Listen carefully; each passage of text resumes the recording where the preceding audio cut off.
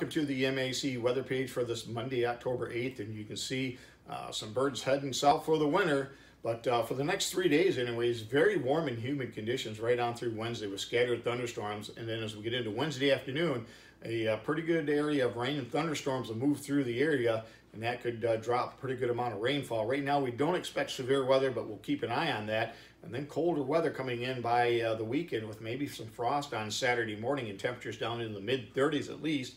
And you can see yesterday across the area we had those low clouds, drizzle, light rain, just kind of a miserable day all around. But today it'll be much warmer this afternoon with maybe some breaks in the sunshine. It'll feel quite summer-like out with dew points in the 60s over the next few days. Our normal high is 61, and again, we'll be up around 81, so we'll be 15 to 20 degrees above normal today. Our normal low 41. And you can see back on this date, though, it was pretty warm in 2007. For today and tomorrow, both were record highs of 90 degrees. And if we look at yesterday in the Breckenridge area, we had a high of 56, a low of 50. Just 2/100ths of an inch of rainfall yesterday gives us a storm total of 45/100ths of an inch. Much more rain across the northwestern sections of the area. And if we look at the sunrise this morning at 7:43, it'll set tonight at 7:06. And we lost 9 minutes of daylight just since Friday. So we continue to plug through the fall months, and we're on our way towards winter, and won't be long before we'll be talking a four-letter word, maybe even sooner than you think.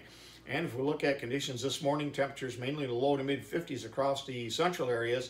Southern areas are in the upper 50s, a warm spot 59 at Blissfield, cool spot Lakeview at 51 degrees. As far as precipitation since midnight, you can see there's been a little bit across the area, but as you get to the west, look at Newaygo, just under an inch of rain just since midnight, and an inch and 3/4 here over the last couple of days, and they've had quite a bit of rainfall here over the last week.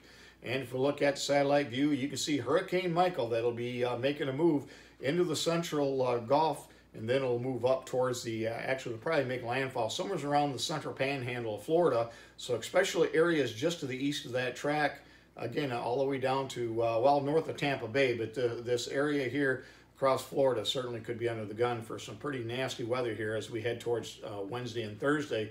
And you can see all the showers and thunderstorms developing off to our south and west. Again, most of it's been from around Kalamazoo up towards Clare to the northwest. That's where most of the rain has.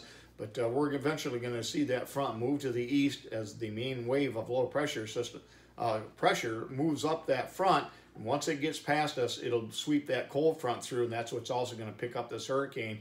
And as we get into Tuesday, it's going to begin to rapidly move to the northeast and then off into the Atlantic over the next couple of days. But again, it looks like plenty of rainfall across much of the Great Lakes area here over the next couple of days. You can see on radar this morning, I think we're going to have to watch a scattered activity if we're going to catch much in the way in the MAC area here over the next 12 hours. After that, it'll be quite scattered with that warm and humid conditions again.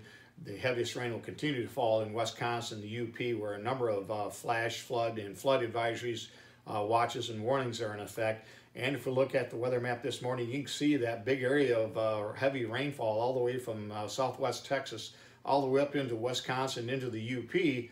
And as we move the maps to tomorrow, you can see not a whole lot of eastward progress with that front.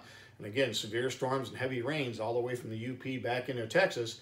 But finally by Wednesday, as high pressure begins to try to press in this area, we're going to see that low pressure system in front get close enough where I think we got a good chance of heavy rain and thunderstorms. And by later on, we expect that front to sweep through as we get into Wednesday night into Thursday morning.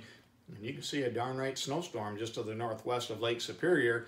And again, our Hurricane Michael heading for the Florida Panhandle, where it could create all kinds of problems down there. And you can see from the National Hurricane Center, the 4 a.m. update shows that hurricane from between Guantanamo Bay and the Yucatan. And again, that's going to continue to move to the north into the Gulf and then sweep well off to the east as we get it by late week or next weekend. As far as the precipitation across the area, you can see plenty of precipitation across much of the area, but the heaviest amounts will definitely be the further north and west you go across the Great Lakes. But again, plenty of rainfall, 1.7, 1.9 in the Alma, Mount Pleasant area forecasted over the next 7 days. And some of that will include some rain as we get into next Saturday. But much drier conditions are finally going to head this way along with the cold air. And we've been talking about that for about a week to 10 days. That as we got towards the middle of the month, we'd start to see colder temperatures. And that would eventually help to dry us out. And that's what we expect here. as we get into the 6 to 10 and 8 to 14 day outlook. So next week should be a really good week for harvesting as it looks right now. Certainly it could change. This is Michigan, but better news as far as the weather goes for next week.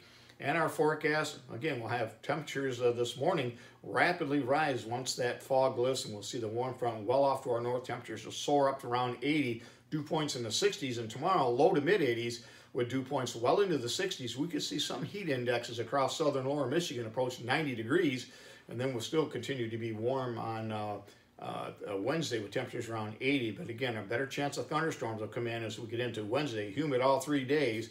Mainly, again, scatter storms today and tomorrow, more widespread on Wednesday, and then colder air comes in with maybe even a little bit of frost as we get towards Saturday morning, as lows could drop down into the mid, maybe even low 30s in some spots, and we may even see a couple of wet snowflakes Friday night, early Saturday morning across interior portions of northern lower Michigan. We'll see how that pans out. And finally, the Breckenridge Elementary School's weather station hopefully will be online. This is certainly going to see more changes in the web page, but overall this is the basic look right now.